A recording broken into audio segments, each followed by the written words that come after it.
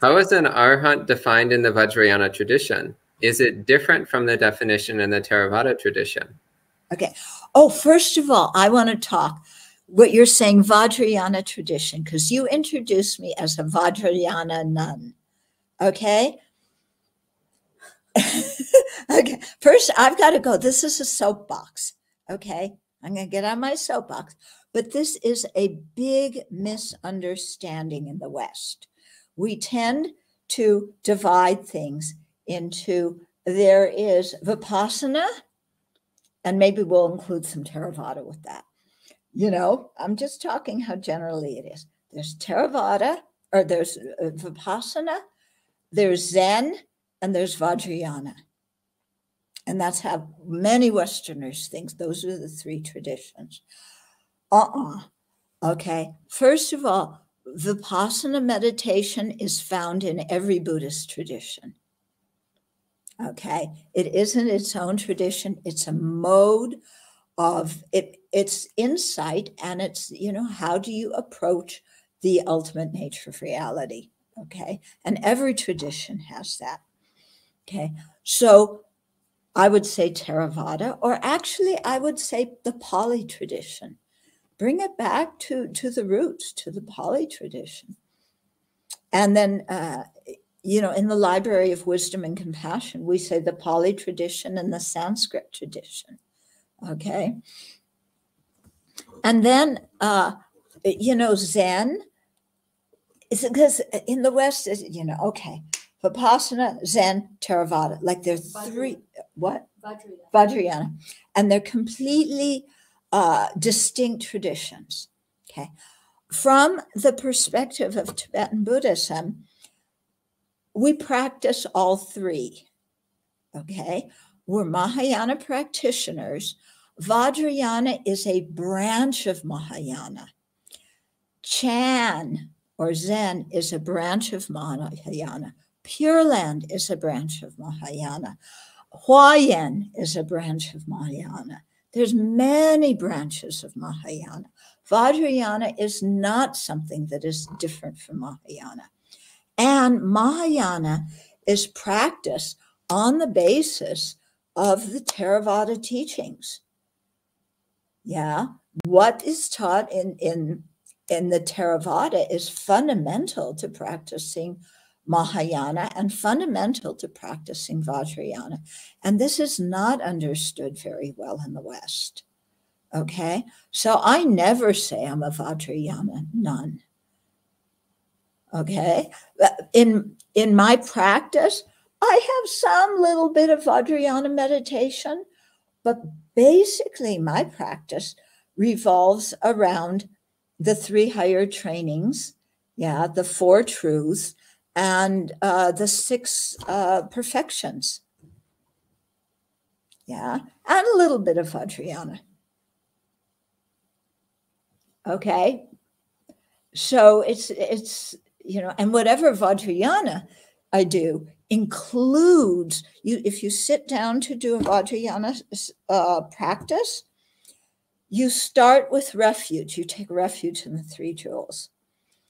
Then you generate bodhicitta. Then you do the four immeasurables. Okay. There's a time in the sadhana where you do Vipassana meditation. You meditate on emptiness, on selflessness. Yeah. So all these kinds of teachings that you've had before are all found in the Vajrayana. You know, you can develop, you know, shamatha in the Vajrayana tradition. So all those teachings are found there. You know, Vajrayana is not some separate, you know, thing. Yeah. And then, oh my goodness, there's so much other confusion about Vajrayana in the West, you know. Oh, those people, they all drink and have sex. Give me a break. Okay, give me a break. That's not what my teachers taught me. No, you've got to be based on sila, for goodness sakes. Now, some people have their own interpretation of Vajrayana, and some teachers have their own way of doing it. You know, that's their business. the way I was taught was, what I'm describing to you. Okay. And this is part of the reason why so many people, they think, oh, well, Vajrayana isn't even Buddhism. Look at what these people are doing, So it's, yeah. And also some people do misbehave. Yeah. But some people misbehave in every single Buddhist tradition too. It's not just Vajrayana. It's human beings. It's ignorance, isn't it? Yeah. Now, what was the original question? Are arhats defined? Okay. So I remember when we were at the monastic conference at Spirit Rock together, and that subject came up, and it was definitely fiery. Okay.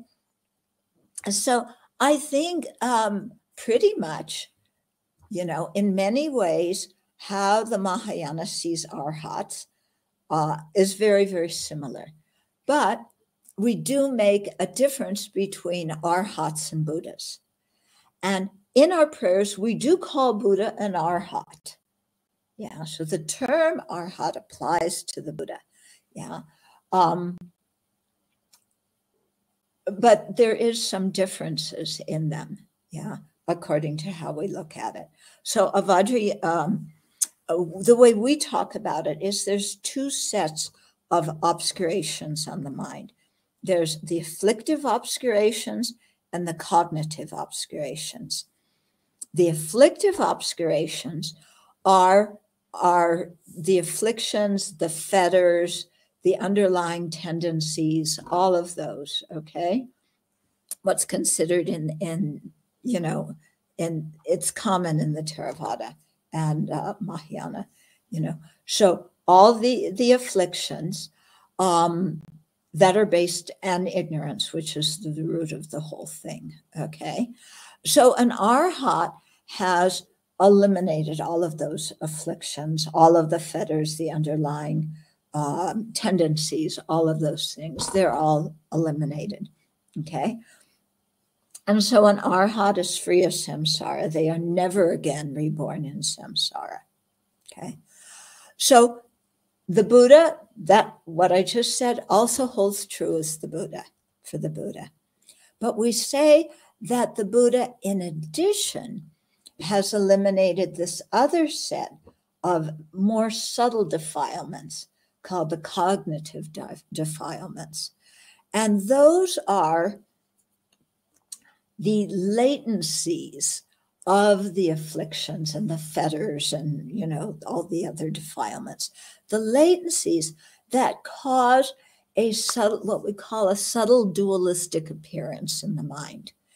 And that dualistic appearance prevents the mind from becoming omniscient. Yeah. So we say that the Buddha has eliminated also those subtle afflictions so that the Buddha is completely omniscient. Now, usually in Theravada, you say the Buddha is all-knowing and distinguish and say the Buddha is all-knowing, but he's not omniscient, okay? At least my Theravada friends have said this way. So by all-knowing, it means that if the Buddha turns his mind to some topic, then he can know it. But he doesn't perceive everything all at one time simultaneously. When in the Mahayana, when we say the Buddha is omniscient, we say at one time he can perceive all phenomena simultaneously. Okay, so it's a little bit different talking about the capabilities of the Buddha. Okay. Okay, thank you. And next question on the list. This one says, is learning how to live together with others essential to awakening? I think so. Because if you want to awaken, what is I'm talking from Mahayana perspective, what is your reason for awakening? You want to be of the greatest benefit to all living beings. Yeah, you want to share the teachings and help living beings. So if you want to help living beings, you've got to gain all the realizations. If you want to help living beings most effectively, you need to gain all the realizations. Of course, we can all help living beings. Even right now, we can do something, but we need to gain those realizations. Now, if you want to help living beings, you need to know something about them. How are you going to learn about living beings? Yeah, by being with them. Yeah. And especially, when we see that one of the most amazing skills, I think, of the Buddha is how he was able to deal with so many different kinds of people. When you read the Pali Suttas and here the Buddha is, and he's talking to Jains, and he's talking to the hedonists, and he's talking to the Brahmins, and he's talking to the beggars, and he can relate to everybody. Yeah. And that is a special quality that enables him to be of great benefit. Well, how did he gain that quality? Part was through meditation and probably samadhi, but part was from living with them. And when you live with others, boy, you see the differences in temperament, in interest, in disposition. Yeah. And you really feel that difference. And you begin to realize how open-minded and flexible you need to be in order to be of benefit to others. That we can't come in with, I know what's best and it's all in this one box and you got to do it exactly like that. Yeah. And what I said to you, I say to every single person because they're all exactly the same. No. Yeah. I mean, it's the same like if you're a school teacher. Yeah. You're even teaching kindergarten. Do you say the same thing to every kindergarten kid? No. A kid that misses their mom and dad on the first day of school, you're going to talk to one way. A kid who is a little bit obstinate, you're going to talk to another way. A kid who likes to draw, you're going to, encourage that. A kid who likes to sing, you encourage that. Just even as a regular teacher, to educate people and to help children, you need to understand the differences and be able to speak to the differences. So clearly, to do that in our practice, we need to be aware. And living with other people, boy, we at the Abbey here, Sravasti Abbey, we say it's like rocks in a tumbler. Okay? And the rocks in the tumbler get thrown around. And what we do is we chip off each other's rough edges and we polish each other. Yeah. And if you live alone, you miss that benefit. Yeah. If you want to be a solitary monastic, you miss all that benefit of having your self-centered, egotistical mind confronted in real time. Yeah. And you can get very complacent and you make your own little, you make the schedule that conforms with what you like. Yeah. You do the practices, your meditation sessions are as long as you want them. You can make whatever food you want like that. And there's something, a way that you have to grow when you live in community that is quite special. And I've lived in community and I've also lived by myself. I've had the experience of both. So that's what I'm talking from. Yeah. Wonderful. Thank you. Here's another question. This one says, how can one cultivate compassion? Is it necessary to do compassionate activities, or is meditation alone sufficient? We start with meditation, and then we've got to be able to act it out too. Okay? But some people go to acting compassionate before they've cultivated compassion. And to actually be compassionate, we need a very strong Dharma practice. Because when you're compassionate, and you try and do things that are helpful to people, it's not like everybody says, oh, fantastic, you're so wonderful, thank you for your help. Some people go, huh, what are you talking about? Go away. I don't want to hear what you have to say. Who do you think you are? Or you spend time and you give advice, and then they go do the opposite. So if you don't have a strong inner practice of compassion, you are going to get discouraged and you're going to get burnt out. Okay? So when they talk about compassion burnout, it's telling us that our compassion needs more development. It's not that we've run out of compassion. It's we need to develop more compassion. Okay? So it starts, I think it has to start, as the Buddha talked about, hearing or learning, reflecting and thinking about compassion, meditating on compassion. We have to go through all those three, and then, doing compassionate actions. Doing compassionate actions doesn't mean that, we are now the latest, Mr. or Ms. Fix-It of everybody's problems. Yeah. And we don't have to go around being, I say, Susie cream cheese. Okay. Somehow, I don't know. I learned that expression when I was a kid.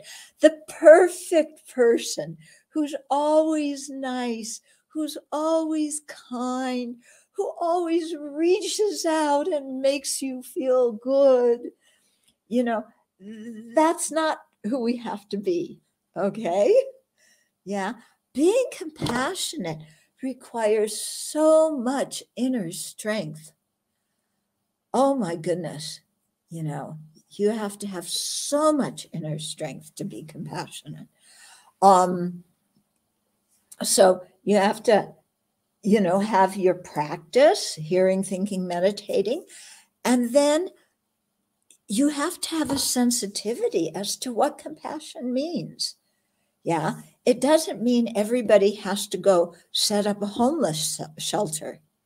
Sometimes being compassionate is just looking at somebody and saying, thank you for what you did. I really appreciate it. Yeah. There's no, you have to see what people require, what is needed in the situation. And people show their compassion in so many different ways. And we need all the different ways. Yeah. If all everybody did was, do socially engaged things, then what about the individual compassion, to people who are right in front of your nose? If everybody just dealt with the people in front of their nose, or what about the things we need for societal change? So I think we need all the different ways that people can express compassion, and everybody's going to have their own way according to their personality, their disposition. Mm-hmm. Great, thank you. And next we have a question here. When living in community, different monastics may have different vocations. Some might be more inclined towards study, some like to work or do ceremonies or counsel people, and so on. How do you facilitate harmony between them? You rejoice. Yeah. You rejoice at what everybody else in the monastery does. Yeah, because you're all there together for the common purpose of progressing towards awakening, for the common purpose of benefiting, society. So you rejoice at all the different people, all the different things that people do to actualize those common motivations that you have. Yeah. And yes, some people love ceremonies. Some people can't stand them. Yeah. Some people like a lot of ceremonies. Some people like a little ceremonies. You just kind of, if your monastery does ceremonies, you join in. Yeah. But then some people want to do more ceremonies. That's fantastic. Okay. We have people who do ceremonies online and have other people join in the ceremonies. They all do. I mean, we have a medicine Buddha practice. We have people in Ukraine and Russia doing the medicine Buddha practice with us. That's fantastic. Okay. Now, that is led by a few people, not the whole monastery. And other people in the monastery, at the time they're on Zoom leading medicine Buddha practice with the people all over the world. Yeah. Then other people are sitting and studying philosophy. And other people may be doing, an extra meditation session. And then you just rejoice at all the different ways that people practice. Yeah, because everybody's creating merit. Everybody's doing something worthwhile. You don't all have to do everything exactly the same. Yeah. If you live in a monastery, yes, there's meditation sessions. Everybody goes. There's certain rituals. Everybody participates. Yeah. But then there's so much space within the structure to do other things. And there's teachings. Everybody attends. Some people like to discuss the teachings afterwards for many hours and have a review session. Other people would rather go back and just, go over their notes. Some people want to meditate. Some people want to do a ceremony. There's like, I've had enough philosophy for today, So you rejoice at what everybody's doing. Wonderful. And we're running out of time, so maybe we could have one last question. Okay. Okay. So let me see. There's still several on the list. So I need to pick one of these. Okay, so this one. Sometimes when people come to Buddhism, they hear about liberation, they think of it as freedom from things like injustice, like social injustice, rather than greed, hatred, and delusion. What are your thoughts on this? I agree that people think like that.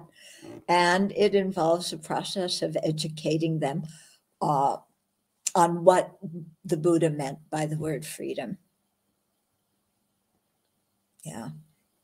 It's an education process, an education things. People come to Buddhism with all sorts of ideas. Yeah. So it's always a process of education. Okay. And I think maybe we can go ahead and end it this time. So deep appreciation to Venerable Thupten Chodron for taking time to share the Dhamma with us. So with all the monastics who sent in questions to ask, as well as to all the people who are watching and participating. Again, we appreciate you sharing your practice and the Dhamma with all of us. Traditionally, we end with 3 sadhus. Unless there's another ending chant that you would like to do, we'd be happy to do whatever is customary for you if you wish. Okay, I'll do that chant. Due to this merit, may we soon attain the awakened state of Guru Buddha, that we may be able to liberate all sentient beings from their suffering. May the precious Bodhi mind, not yet born, arise and grow. May the born have no decline, but increase forevermore. Wonderful. So now we'll end the session with 3 sadhus. Sadhu, sadhu, sadhu. And we'll see you all next time.